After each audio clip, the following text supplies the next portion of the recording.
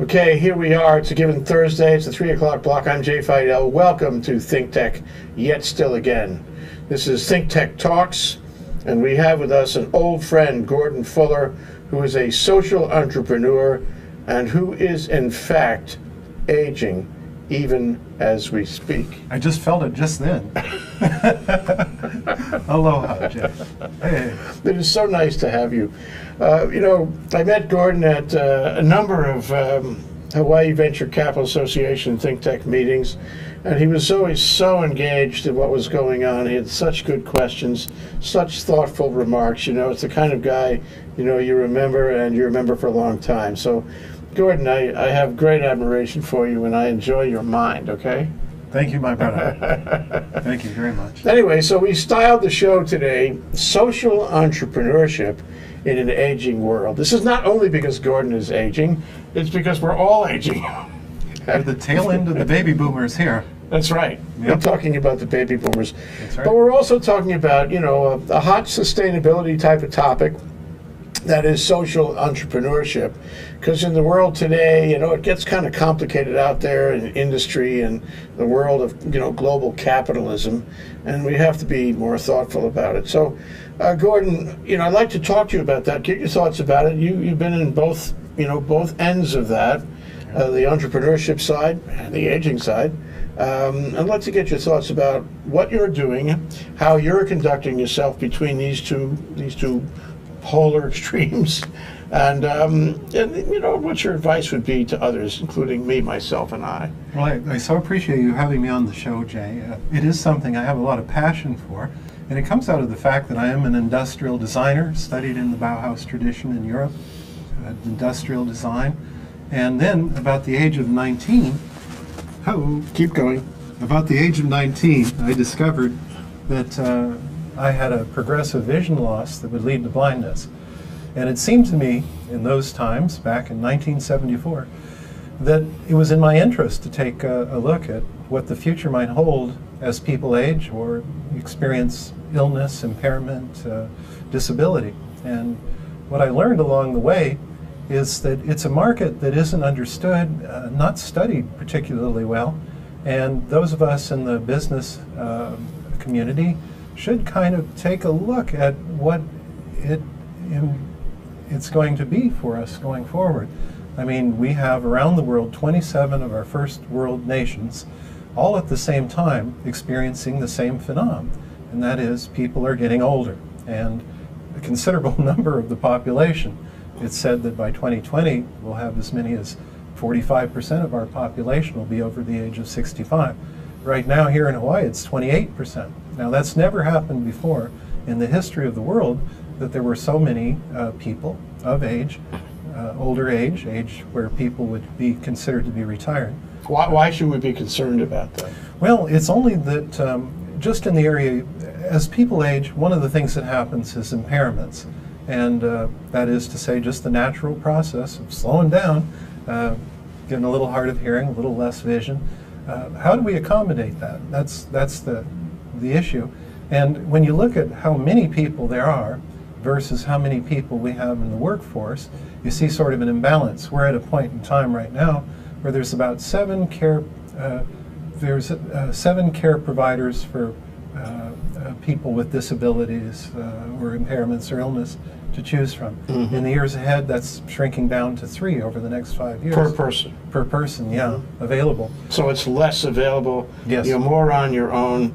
This does not bode well for the quality of your elder life. No, and in fact, it's in all of our interest. It was in my interest when I was younger, when I realized that I might be facing this challenge. But now it's in the interest of all of us. And indeed, as we age, we need to think of how we'd like to be treated, what kind of world we're going to be living in. And the good news is that we're all living healthier, longer, better, particularly here in Hawaii. And we're probably not really wanting to retire anyway. Here you and I are, gentlemen that I suspect will never stop doing what we're doing. And a great many of us are that way. And other people who have had long and good careers, they're at a point where they might be able to bring to their communities some of those incredible skills they developed working in government or industry. And those people can be real lights in our community. We have a lot of heroes in our communities. We just haven't made a culture around that yet. And the really good news that I'd like to share today is there is a lot of opportunity. And the really important trend also that's matching this is that we're weaving a new social fabric. You know, what television, radio, newspapers used to mean in terms of conveying information today is largely being supplanted by the little magical glass wedges in our pocket.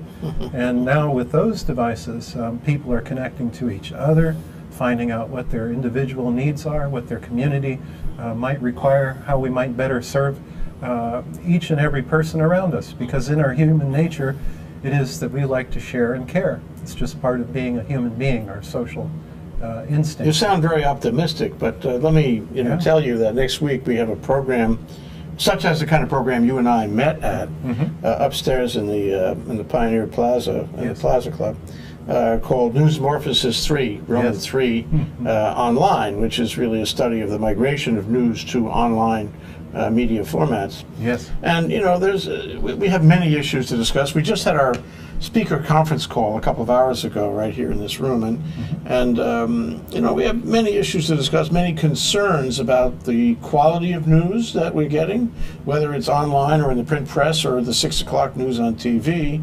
and how well the public is being informed or cares to be informed in what we have in our free society.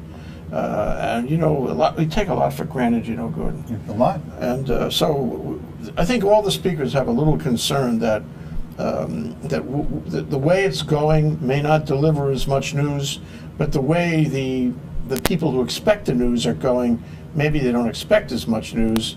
And for the lack of engagement on news and information, even with all these, what'd you say, the piece of glass in your pocket, even with all of that technology, the free society requires that we be informed, and maybe we're not being. Well, you know, gosh, I grew up with one scratchy TV channel picked up in the distant canyon lands of Arizona.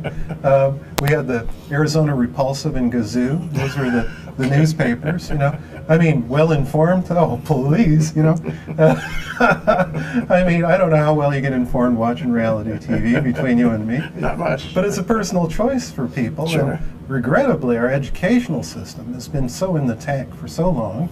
Not to say we haven't had heroic teachers and good schools here and there, but it's really the case that the social fabric has disintegrated, and it's not it's not because the media or the technology is changing. It's just the lives of people are changing. People now need to work 3 jobs. That's why we have an obesity epidemic. People don't have the time to stop and eat dinner in between, you know, 2 jobs. They have half an hour, and it's Mickey D's, and the cost is right, and so boom.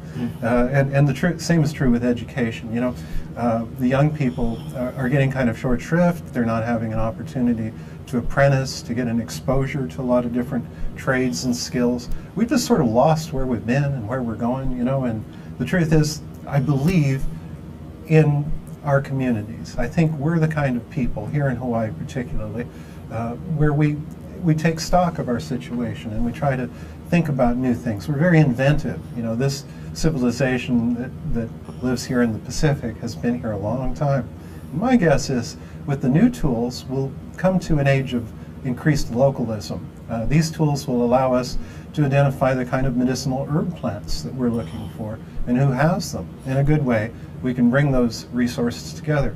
People can have little micro farms. When a restaurateur is looking for the right kind of kale or ginger, he can put in an order. That evening it's picked, and the next morning it's delivered. They do this already, and in the third world particularly, they've really picked up the pace with technologies like this. To me, there's a lot to be optimistic about. The fact is, our culture has lagged behind the science, the technology. We really haven't had a good opportunity to share some of the accomplishments, and it's only been like a consumer culture. You know? Well, before we go to the you know, the points of how you tackle this problem, because I would like to explore all of them with you. Sure.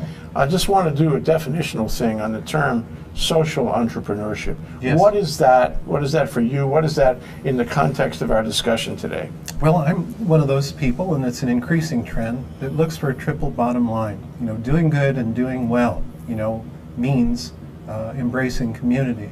I have a social responsibility. I help others start businesses. I advise and consult and help them spin them up, as I like to call it. And what we look for isn't so much that someone's going to take it public. I've done that. That's, you know, good luck with that. but really have a good, you know, meaningful employment. Give a person a job that they love. They never have to work again. So if we're clever, and I think we are, we'll find ways where people can, you know, on their back lanai, grow beautiful orchids and get just enough money to add to their monthly incomes. And we can also look at people finding new occupations, caring for others, and helping to advise and support people in their immediate community. It used to be that the young men of the village were the engines of the community. They were the ones who tended the fields, the taro patches, and did the fishing and built the homes. You know, today some of our young people are just sitting about. You know, they don't have that kind of employment. But there are also people in our islands that are bringing them back together, showing them how to do these sorts of things. And one of them's a teacher. I saw a film called Ola. I highly recommend it. Spell it for me? Ola, O-L-A. It means life. And it's a film that went around the islands and interviewed people that are really at the forefront of social change, trying to find ways to feed people and teach them how to grow food, trying to find new ways to build homes in the old style, but with contemporary local materials, and kind of picking up where we left off, you know, 100 so years ago, using today's knowledge and materials. We're in a whole new culture shift in terms of even being consumers. We're in an age today where people will be able very soon to make their own products locally. You won't be importing them by the shipload, you know, and instead we'll find new guilds of craft people in our community, among our young people and our elder people, where they'll come together to produce goods and services. Self-sufficiency. Yeah, we're going to get better. I mean, every island community needs that. And every island community is capable of doing it. We are. So paint me a picture, you know, take me for a helicopter ride over this new world that you see coming. What does it look like here in Hawaii especially? Well, if we just kind of get the energy signature right, first of all, you know, we build, you know, very inefficient architectures that require air conditioning, and then we have to get like a power line, run it across the countryside, power up that building, you know. Well, really, do we have to do that? It turns out if it's up to 89 degrees, if you have a fan, people stay nice and cool, you know, so build a taller ceiling. The heat rises up, you know, people in the building can stay cool. The Romans did this, you know. My ancestors, the Anasazi, native Pueblo people, they did this. Mexican people do this. It's just not that hard, guys. And then you kind of plant trees around the side where the sun's coming in if you don't like the sun. And you just start re-engineering the way you do things, more appropriate, more in balance, more designed to our local climates, you know, so from start to stem.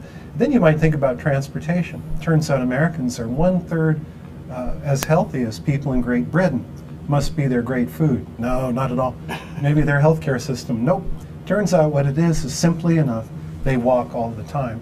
They don't have a car strapped to their butt, you know, going everywhere they go. They walk to the market, they walk to the tube, they walk from home to office, and it's a healthy matter. And It's that simple. It's so simple. So simple. We can do this, you know. We can just think a little bit more about how we use energy. You know, the United States is the most consuming country in the world. We live out in the middle of the Pacific Ocean, and we've joined the club. You know, is it really necessary? What if we made more goods that were made locally, produced crops that were highly valuable? Things like hemp, you know, which California is now racing forward with, state of Nevada also, Oregon. These are crops that have traditionally, time-honored, been great and very useful crops. Canada makes $50 billion a year producing crops. You know, why don't we grow them here and produce cotton or blends of fabrics from these and our own fashions and be exporting to the region? You know, I'm sure we could do that. Yeah. And we will. Well, okay. I mean, well, I'm sure we could. Yeah. And I mean, it would be a very good world, and it would support our population in style, and we would be able to learn and enjoy the benefits of self-sufficiency every day in every way. I mean, it's a utopia, what you described, Gordon. Well, not working 3 jobs. I mean, I don't see where the American dream, requires 3 jobs. Oh, I think 3 jobs really steals your life away. It steals your life away. Well, and having multi-generation families living together because there's no, affordable housing. I mean, we just haven't been very effective as designers. I mean, just bottom line, could you design a better world? Well, sure. You'd have to work really hard to make one worse, frankly. I mean, if you think about it, cars, 3,000-4,000 pound behemoths, a big metal shed running on stink oil, running down the road. Really, to haul your 190 pound human butt around? That's just ridiculous. I have friends around the world, Sweden, Silicon Valley. They're looking at putting up pod car systems, which are powered by the sun, big canopies rolling over the road beds, photovoltaic panels running the distance of the road, electric vehicles, 2 and 6 passengers, computerized, picking people up at bus stops and slinging them down the road. They could be very efficient. I'm told that they only use 20% of the energy to power the electric transit system. The rest of it goes into the grid. Okay. And with it, you could haul also recyclables and freight deliveries, and then that might create some little neighborhood industry of rickshaw drivers or paddlers pulling buses. Get the exercise. Yeah. A little more Flintstones maybe, but hey. Well, we're going to take a short break, Gordon. But when we come back, I'd like to talk about, how to get there. We'll get serious. No, I think it's serious now. I absolutely agree with you. You paint a beautiful picture, and a picture worth making great sacrifice for, worth changing the paradigm for. Worth it. But when we get back, we'll discuss step 1. I'm ready. Okay, he's ready. This is Gordon Fuller, social entrepreneur who is in fact aging like the rest of us. Okay. And our title today is Social Entrepreneurship in an Aging World here on ThinkTech Talks. We'll be right back after this break. Aloha, I'm Jay Fidell. This is ThinkTech Hawaii, broadcasting live from the Pioneer Plaza in downtown Honolulu. We raise public awareness about tech, energy, and globalism in Hawaii. Technology is critical to our state. A vibrant tech sector will give us new prospects in the global marketplace and will offer great careers and make our economy more resilient. Streaming live on Ustream and Spreaker, ThinkTech allows its hosts and guests invaluable opportunities to report important events and discuss important questions, and to be heard here in Hawaii and around the world. You can find links to our live streams on thinktechhawaii.com or on our mobile website, m.thinktechhawaii.com. And you can see our archive on YouTube. It's all just a click away. We want to do whatever we can to keep Hawaii relevant, connected, and thriving in the complexity of the 21st century. We hope you will help us in those efforts. Tune in today. This is ThinkTech. I'm Jay Fidell. Mahalo. We're back. We're live. We're here at ThinkTech Talks. I'm Jay Fidell with Gordon Fuller, social entrepreneur who is in fact aging like the rest of us, and you'll see what we mean when we make that reference. Today's discussion is entitled Social Entrepreneurship in an Aging World. The thing about Hawaii, you don't have to be heavily committed. You just have to see it as a place that's different, okay? And the points of difference are wonderful. It's not just the weather, it's this earth, the sense of place around us. It's the beauty of the connection of the sea and the mountains and the sky and the people. The polyglot diversity of the people is such a turn on. Absolutely. And great history. But you know what? Back in the 60s and the 70s, when people started coming in from all places in the world and bringing, what did you call it, Mickey D. Mickey D. Yep. You know what that stands for. McDonald's. McDonald's. They bring these culture points from far away, sort of level the old Okazuya. Yeah. And as a result, we lost something in our heart and our spirit. And we have to recreate that, but better than ever, better than we could ever imagine. And my view of it, and I'm sure yours too, is Gordon, is that's totally doable. And doable right now. It is one of the heritages of our lives, Jay, as aging generations. We are among the most optimistic generation there ever was. Good. We knew we could land people on the moon. You know, how cool is that? We could invent lasers. Wow. You know, put satellites in space. You know, build space stations. It seemed like there was nothing we couldn't do. That's how we grew up. And you know, we had visions of you know, living in space and traveling around, and it was just wonderful. My No brother, limit. no limit. No, we could do anything. And I'm afraid for the younger generation, they sort of feel like they've arrived at the beach after the party, and all there is a cleanup now, you know? And in some ways, that's totally true. Oh, man. You know, my heart goes out to all the young people who won't grow up as I did, with the kind of humble, quiet, calm, much less populated planet. You know, at the same time, I find people very stimulating, and I believe you can accommodate everyone quite wonderfully in balance by just thinking it out all the way through. It's not a popular thing in politics to think ahead very far, or in business for that matter. If the next quarter your profits fall, you're out of there, you know. But yet our society needs a longer range of vision. You know, we as individuals need vision, you know, where we think to ourselves, what would the world be like? What would we like to see it as, so that we pass that on to our future generations? Not a destroyed world, depleted of resources, all for what? You know, one generation's greed? No, we want to hand the world off in a better condition than we found it, if at all possible, with great ideas that can last 1,000 years. I think that would be a good heritage, and I'm waiting for us to get to that part. And I think we're pretty close. We have to first get really thoroughly disgusted with this part. You measure a generation by its legacy. Yes. And taking that down to the individual level, you measure an individual by its legacy. So if I tell you that I participated in something to make the world better, to make it easier for those kids to clean up after the party, then, you have, I know you have.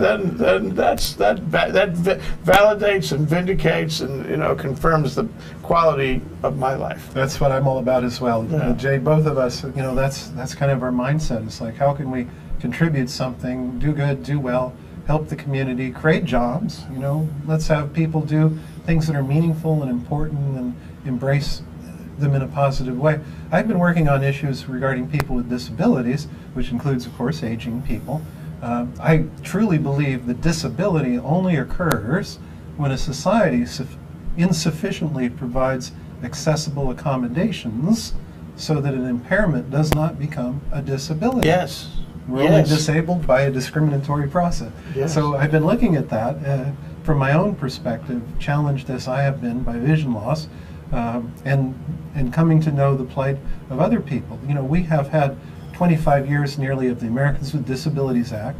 We've been social innovators. We've led the world looking forward and saying we want every member of our society to have full inclusion. It's a historic and wonderful thing in the human community, in our social evolution. And yet, today, we're still at 75% unemployment for people with disabilities. Now, that's not a very good record 25 years in. Some could argue, oh, well, then we've just wasted all this money. I say, no, we've actually invested very heavily in infrastructure. Might be their roads are falling apart, our power lines are aging, but at the same time, we actually have each and every one of our businesses, our community resources, our governmental resources, all are fairly well accessible. And we in Hawaii, and this is some really good news for Hawaii, we are really good at accessibility, primarily because we're part of the United States and we've benefited from these very strict laws. But the good news is we've already spent the money. We've done it. And look at that. We could get a little better, there's no question about it.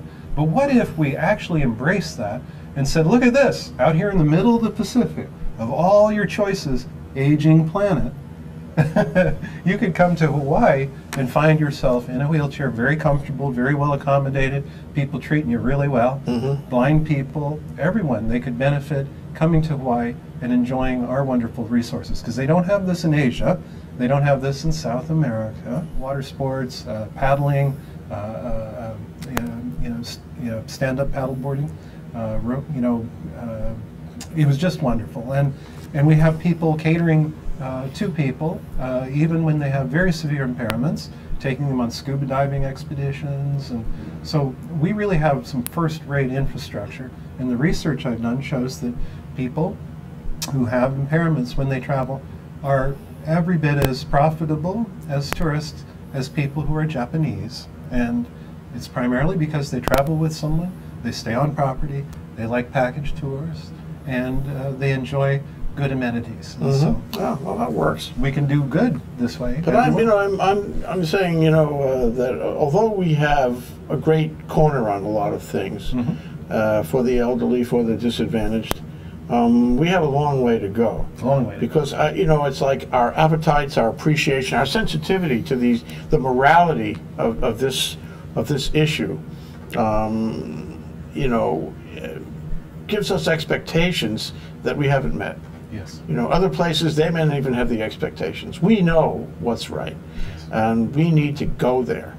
So my question to you, and I'd like to spend a little time with this, is let's assume that we agree on everything you've said, which I think is a reasonable assumption.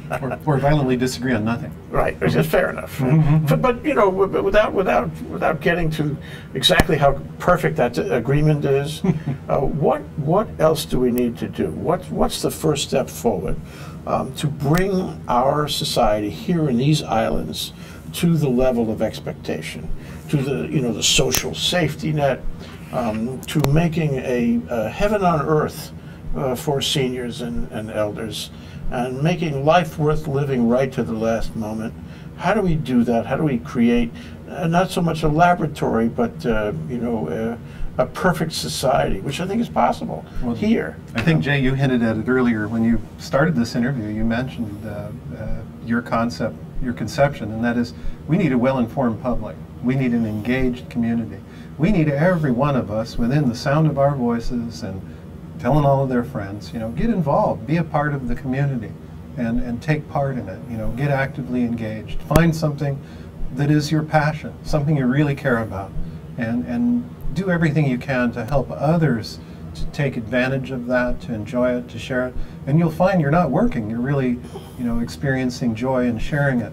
And I just really think that there are a lot of people in our community that just haven't had the opportunity to be embraced as part of community.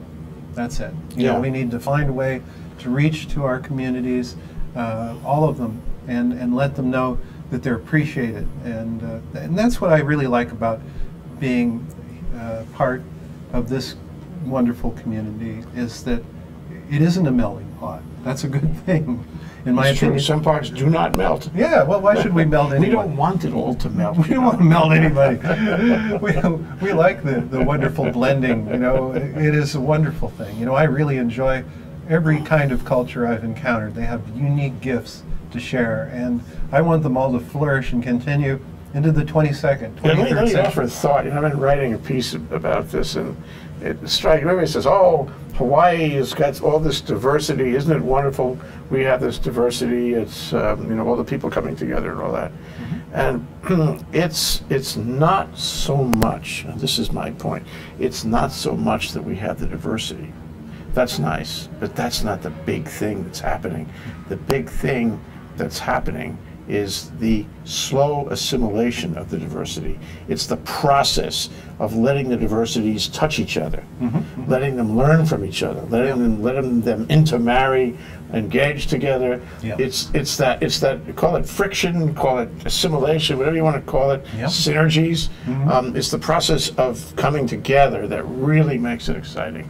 I think so. I think it was his future people. We're the advanced avant-garde of the people of the world. Here we are, all of these different beautiful peoples brought together, and now here we are out in the middle of the Pacific, part of a great experiment, the United States and the new Hawaii of today. But what's to be tomorrow? And I think we need to look beyond where we've been. Looking at a rearview mirror is not a good way to drive. Take it from a blind man. No, we need to look ahead and begin to embrace the fact that we have a neighborhood that we live in, and some of our neighbors are not as fortunate. Some of our neighbors could benefit from some of our knowledge, some of our skills. We need to look more towards how we can increase our own trade in the communities of our islands here in the Pacific, look to other nations, as being part of our future as well. So What's the mindset that you want to, we have 15 minutes more here. Not enough time, not nearly. But if you, what's the mindset you want to inculcate into somebody who is looking at this, now or at some point in the future? What would you leave them with? And I'll give you a thought. The thought is this, that we are all going to age. Even the young among us, even the indestructible among us will age. And we have to see ourselves sitting in the skins of the elders who populate our community. And we have to plan for our own aging, however old we are. Absolutely. Anyway, tell me your thought. No, absolutely. In truth, I really think a lot of it can be done in different ways. Where I was living here before, it was a big, it was a tower, had 2 parking garages, and I thought, what I need to do is blow the parking garages and replace them with affordable housing for people who will be doing care providing. And the other parking garage I'm going to turn into a cafeteria, because it was a whole population of aging people in these condos, right? I mean, my goodness, all of us would do better if our nutrition could be improved, and monitored. When I was in China many years ago, one of the things that most impressed me is your doctor writes you a prescription for your lunch. You take it to the kitchen.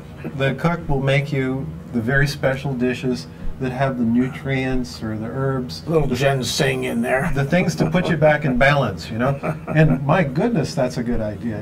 Also the way that the Hawaiian community used to join together, women, men, eating communally.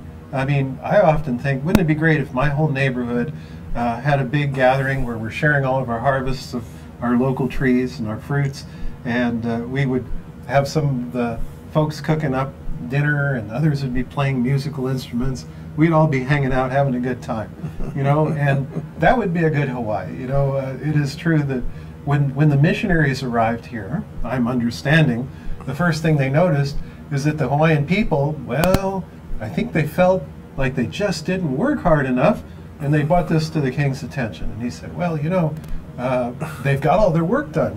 We've been doing the fish and the taro fields and the huts are built. Everything's pretty good, And they go, well, no, your people need to be industrious here. So now, 150 years later. For a moment, that was. Yeah. 150 years later, oh yeah, we're more industrious here. Yes, indeed. But getting less 3 jobs. Yeah, quite. And getting less industrious would be a good idea. Look, think about it. If you're growing food, wow, there's like $500, $1,000 in a monthly bill. You instead of like working some horrible job, why not go out there and work in the field for a while, bring home some groceries, I mean, maybe you don't have to pay tax on that well, I didn't say that, no. But, think about it. There's other ways to live that, don't require so much from us. The electric bills. If I'm working to support a dumb 3,000 or 4,000 pound device that's parked for 23 hours of the day, That's true. It cost me $67,000 to $1,000 because they got cars now that a blind man can drive, Now, what do I need that for? No. I want to walk. I want to ride public transit. I want to be able to engage with people in my community, not isolate myself in the car cocoon, as it drives me to work, reading Wall Street Journal. SUV with the tinted windows. Yeah. That one. Yeah. Well, that's what they're going to need, the elites, it goes this way. What we really need are people to invest in community, which is the thing you and I care most about, Jay, is how can we help do good and do well? How can we share the wealth, spread the opportunity, create more with less? That's it, and we need more people to engage in that, eh? Mm-hmm. So, okay, so we styled as social entrepreneurship. So what entrepreneurs are we talking about? Are we talking about everybody? Are we talking about business people?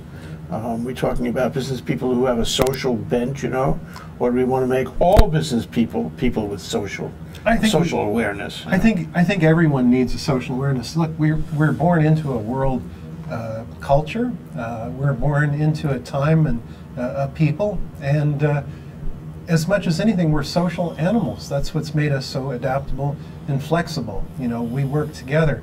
I watched, I read the book of Stephen King, The Stand or something, years ago, And it kind of haunted me because in this there's a super flu, and all but 1% of the population is dead.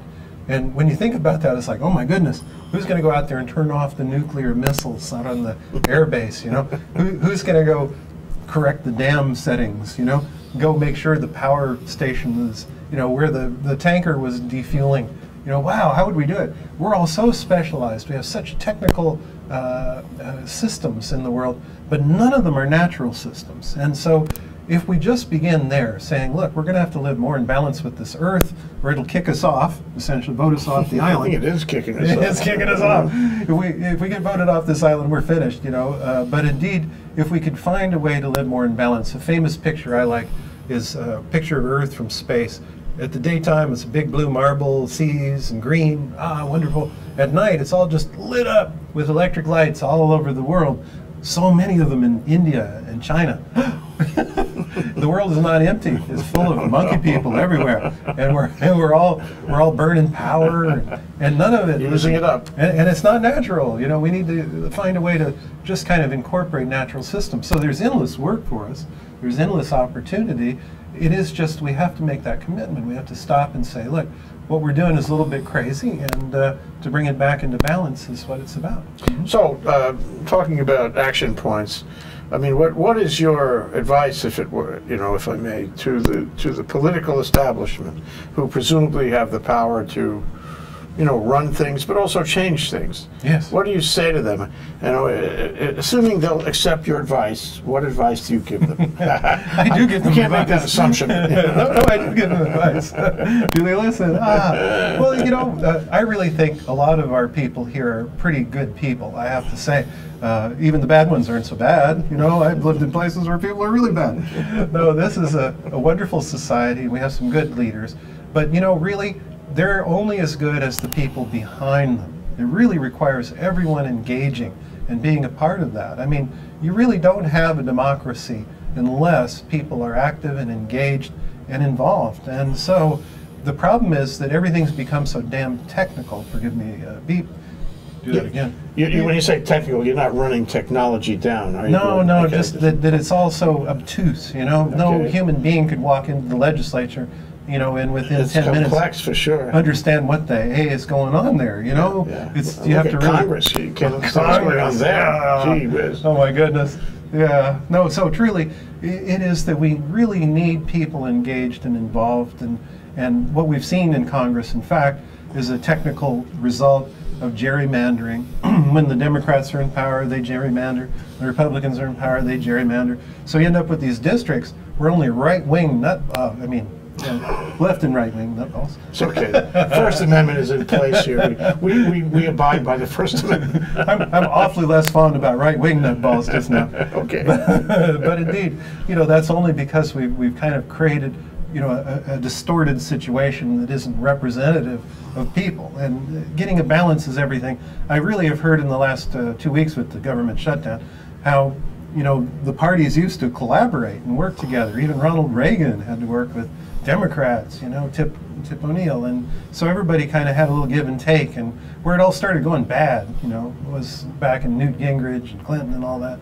And so we're just kind of continuing in a legacy of, you know, non-functional government, and that we can't afford. We really need people that are at the top tier, and this revolving door, my goodness, you serve in the Congress, you get, you know, goodies for life, and you get to be a consultant after that. What's your advice to them? I mean, assume they'll accept it. Yeah, well, it would be campaign finance reform. Take the money out of politics. Should not be the way it is, not at all. No. It's got to change. That's just wrong. You know, you can do that here in Hawaii. For sure, you guys have a bill every year, right? You know, why don't you take it this time? Do that. Do the right thing, you know? I mean, you're the party in power. Go ahead. That's a wonderful, wonderful piece of do the right thing. Do the right thing. It doesn't require, you know, all kinds of definitional gloss on it. No. What about you, Gordon? I mean, I'm interested to know, you know, how you express this in your actions every day. What do you do, you know, to raise the bar, to make our society better? Well, I'm like you, Jay. I'm passionate about it. And when I was 10 years old, I used to hide under my desk as instructed by my teachers to avoid nuclear death. I remember that. Yeah. We must be about the same age. Same age, yeah. I mean, horrible sirens, scary ones, not the ones you have here. Yeah. You know, no. Yeah. And the teachers, everyone, they turn off the light, shut the curtains. You're hiding into your desk. But we've all seen the movie. We know we're going to die. And it was right about then that I figured out that adults are just crazy. And that someday I too will become, you know, bug nuts, just completely irrational. And I thought, well, my goodness, you know, how does it happen when you're 15, 18, 21? And eventually I sort of forgot about it. And then one day I found I couldn't drive my beautiful car anymore. And I realized that I had entered into a relationship with that car where it was a part of my maleness to drive this thing. And it was me. I was that car, you know. And it wasn't reality. Reality was that I'm a human being and I'm trying to get around, you know. And that's 3,000 or 4,000 pounds of metal, you know, powered by a hideously inefficient power plant that, you know, is destroying the world. You know, what a ridiculous situation. And it was then that I knew I too had become insane. So ever since then, I've tried to figure out how can I make a difference using what I know. And so I use media. I'm a frequent blogger, and I tweet, and I have a public access show that's running around the islands here. Great. Called Future Sense. Yeah. And so I'm also using polling. I'm going off to San Francisco right now to learn how to do community polling so that we can kind of take some of our issues. Over on Kauai, for instance, there's a huge debate about GMOs, the seed companies there spraying insecticides and, you know, not really checking in with the community, and people have tried to rein them in on that, and it's been kind of a silly business because, you know, everybody flip-flops on it, it seems, you know, on the politics side. And the truth is, you know, as an employer, my goodness, in the recession, it's hard to, you know, vote them off the island and all that. But really the bottom line is, are we growing really profitable crops? You know, are there not other crops we could be growing and making more money at them? And so creating an issue, which I'm bringing to the community, which is, you know, should we grow hemp? You know, legalize and grow hemp. Cynthia Thielen favors hemp. You know that? Yes, we're going to interview Cynthia. We're interviewing the guy who's head of the American Hemp Industry Association. Canada grows 50 billion. So, you know, the question is, should we do it? And the good thing about it is it's not a divisive issue where the farmers are on one side and the old hippies on the other, or the people that moved here or something, you know. Instead, it's really more of, you know, coming together, like, yeah, we could do this, you know, we could do more with our community and bring it back into balance, you know. So to me, that's the kind of thing I'm focusing on is, you know, the little steps, you know, how can we just take, and in truth, market-driven business approaches to the problems and unmet needs in our society, where there is a market solution, we're better off. You know, if you require the government to step in and do things, oh my goodness, that's a rather inexact tool. You know, we've created lots of fine ivory towers and institutions to deal with issues for other people, and how well is that working out? You know, oh, not so good. So is there not another way where we could come together, find a way to do good, do well? You know, good ideas might be profitable. It's just that exercise. Is there not another way? Don't stop. You know, really. I'd like to pick up on one thing before we close. One thing you said that I have thought and I have seen in the past as a very valuable tool in trying to make things rational. You know, you have a lot of noise and fury in the press and by organizations that think they're right but they're not, who, you know, sort of churn up the political fodder, and then we get all confused and we lock up, we don't do anything. Exactly. Yeah. And one of the things that I've seen in pockets on the mainland, academic pockets mostly, is the survey. Is where you go out, you know, and you say, wait a minute, we got one cohort which is self-interested on this point, making a lot of noise, but we really haven't heard from the people. That's it. They can't express themselves. That's it. So we will go out and we'll talk to them. We'll take a survey and find out how the great mass of people really feel. Yes. So it's not all twisted and contorted and angry. We'll just find out what people feel. This is very helpful. Who's asking those questions? Almost no one. I mean, you know, occasionally political parties will poll, you know, or some candidate might poll, but generally speaking, you know, who amongst us is, you know, polling? Like your wonderful think tank and Hawaii Venture Capital Association, you raise really good questions, you know. Taking those out into the community, making them a poll, you know, taking away from some of your panels, you know, some of the questions that are raised, and then asking the community. That's what I would recommend. I really think we're on to a whole new age. Like I said, I'm very optimistic about it because it is changing. There is a new social fabric. People are becoming engaged. And, you know, you even see it in the mainland debates after this Congress thing. You know, people are calling BS, you know, on the BS. You know, they're saying, no, that's not true. No babies will be boiled in oil when Obamacare comes in. You know, they're citing facts. They're saying, no, Ronald Reagan worked with people. No, no one's ever done this before. No, this is stupid. And that's becoming part of the debate as well. So facts are getting in there. Facts are breaking out. This is a good thing. Yeah. And you know, through all the tumult and the turmoil, we'll find a way.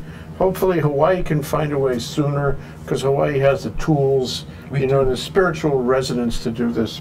That's Gordon Fuller, social entrepreneur who is in fact aging, and nicely, may I say. And that's why we call this program Social Entrepreneurship in an Aging World with Gordon Fuller. Thank you so much, Gordon. I hope I see you again soon. Yep, very soon. I hope I see you, said the blind man. Aloha, Gordon. Aloha, brother.